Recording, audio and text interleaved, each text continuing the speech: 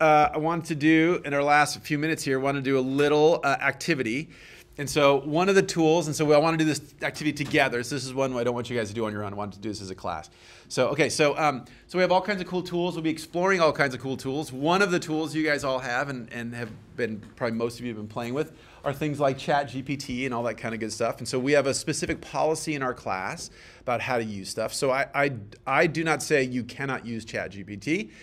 Or similar types of tools when you're working on write-ups and things of that nature. But we need to use them appropriately. And so our general philosophy is that you shouldn't be using this to write your assignments, but you can use them in other ways to make your writing better and all that kind of stuff, and that's cool. But we need to treat ChatGPT like everything else. So when you guys do a write-up for me, you do an analysis, you do a this or that, we always cite our references. And that's cool. That's not bad. That's good. So I read this or I got this from Dr. A's lecture. I read this from this paper I read. I saw this in this news story. Cite everything. You guys need to get in this culture of attribution and where did I get that information from, etc.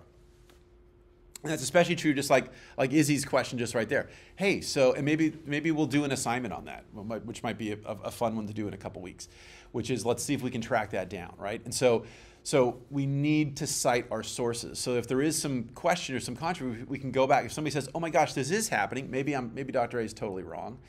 Let me see it. Let me go track to this source and show me the evidence that this is happening, right?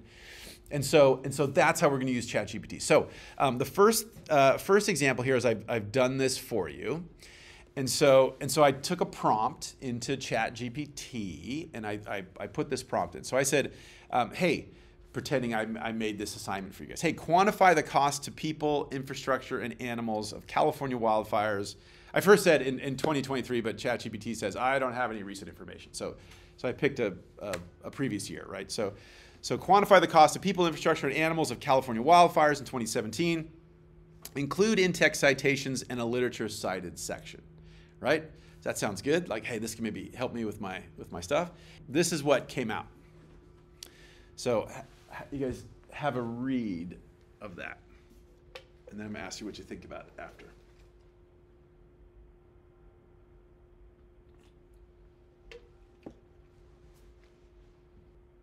Okay, what do we think? That's trash. Well, so why do you say it's trash? There's no numbers. There's no information. So the prompt was quantify, right? Give me numbers. Give me values for what happened.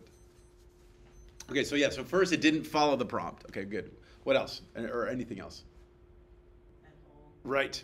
So like what I was saying, there's no statement and then source of why I say that statement, and then another statement, source of why I say that statement. So that's like not really existing. Okay, good. Other observations? It like tells you to do your own research. Yeah, and then it says kind of like "F you," like right? You're like, hey, give me some answers. Like, why don't you do some answers, right? So it's better than in previous years. So last year it just made up shit. So last year there was just random numbers and stuff associated with it. But yeah, so it didn't really do what I asked it to do, right? And then just because we're tight for time here, other comments or other thoughts about that? Okay, so but still amazing, right? It's like, oh my God, I just typed in some random words and it made this stuff, which is pretty crazy. So it is very powerful and alluring, and it's very tempting to use this tool to like do some quote unquote real writing or whatever. The other thing I'll just say is that the literature cited is weird. For example, and this happens almost all the time, if you grab this, and you guys can't because you're over there, but if you grab this National Interagency Fire Center, it comes up as a 404. It doesn't know where it is, and so that is oftentimes the case. The references are often made up, just like the text is made up. You guys get the point. It's useful, but just throwing a prompt in is almost assuredly going to lead you astray. So don't do that. But there are some really useful tools for this. So I don't want to be one of these, ostriches that says like, don't use Chat GPT, right? But we want to use it appropriately, right? Not for the creative stuff, not for your knowledge stuff, but for improving what we do. So to do that, everybody, I want everybody to have to take a second here, and so open up your computer. We're almost out of time, so we'll do a really quick. Maybe we'll do like a 3 minute. Maybe we'll do a 3 minute now. So just open up Word or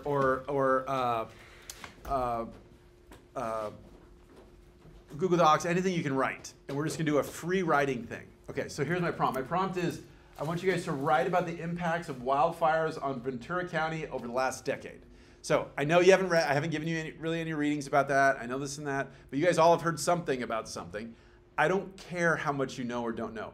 I'm gonna start my timer, and when I start my timer, you just start writing. So everybody get ready, get your stuff ready. And again, your prompt is to just talk about wildfires in Ventura County over the last decade. Any aspect of that you want to talk about. Okay. Ready, where's my timer? Ready, set, start typing. And stop. Okay, cool. All right. So have a look at what, just take a second and sort of scan the thing you wrote, right? So, so this is a really useful technique, especially when you guys are like, oh my God, Dr. A made us do this thing and I don't have any time. Just, you always have this as an option, right? Sometimes we sit there and we think for so long. I had this one of my PhD advisors was one of these guys that would sit for like a day or two just quietly at his computer, like waiting, and then he'd go, okay. And then he'd write his paper from like start to finish almost perfectly. He was a freak. He was weird. He liked punk and ballet. He was very weird. And he's British. So he's a freak. Everybody else I know in the world, that's not how they write. We write something and then edit it. Do something, revise it. And so if you guys ever have a thing for me or somebody else and you're like, I don't know, screw it. Just do a free write. Just do a 5 minute, 10 minute, just start barfing out some stuff, right? And as a first step. And a lot of times that will really help get going. And so one of the useful things I think that Chat GPT can help us with is help us with that organizing and helping us tighten up our language. So, we're probably going to run out of time now, but what I'd like you guys to do is open up Chat GPT. If you don't have an account, you need to create a free account. But rather than putting the prompt in, right, you have some stuff that you've started with, and I want you to put this in. So say, type in exactly, please remove redundant words and phrases from the following passage and make it coherent and cohesive. And then, carriage return, and then insert the stuff that you guys wrote. And then say go.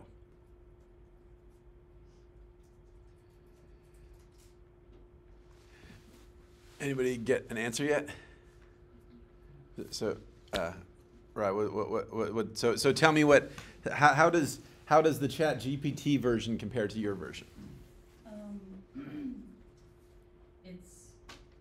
They shortened it a little bit. Okay. And then they took out a lot of redundant phrases. Okay. And they added in some new vocabulary. Okay. So do you think it reads better? I think so. Okay. Cool. How about somebody else? Well, Jonathan, tell me about your. I would say the same thing. Like, it reads a bit better, and they kept it around the same length. Has like the same main points in there. Mm-hmm. Okay, good. Anybody else? How about style? So does it still sound like you wrote it? It kind of took on the standard AI style of like listing things by comma, took my writing and like put it into its standard like format, but it still sounds the same. So. Okay, cool. Anybody else? Does it still sound like you? It made it a bit more formal than how I wrote it. Okay. So I'd say those are the most common things that I hear. That yeah, it does clean up some of my grammar. It does make it tighter. Make it more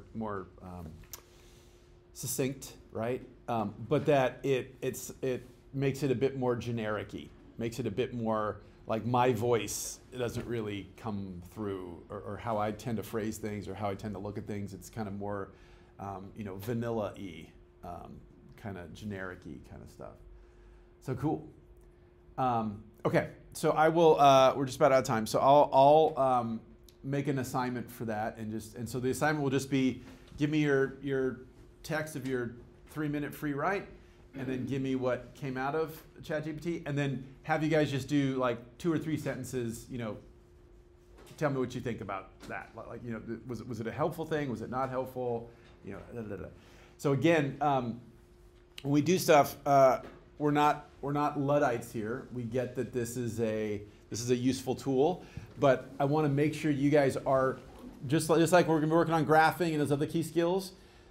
Do not be stupid and sloppy, and do not expect this to do the heavy lifting for you. It's very powerful. It's really helpful, but just like I need you guys to develop your quantitative skills and your graphing and how we communicate, you guys also need to be working on writing and stuff. And so these tools can help us with our writing. Do not fall in the trap of thinking that they will replace our writing. And again, if you did a little thing and like ran a sentence through Chat GPT to like clean it up, whatever, that's cool. But anything substantial, you just would cite that, just like we did something else, and say, oh yeah, and so this whatever summary or whatever I did was done with Chat GPT 3.5 or whatever, right? Cool. And then we're all good. And then we're all being fair and cool.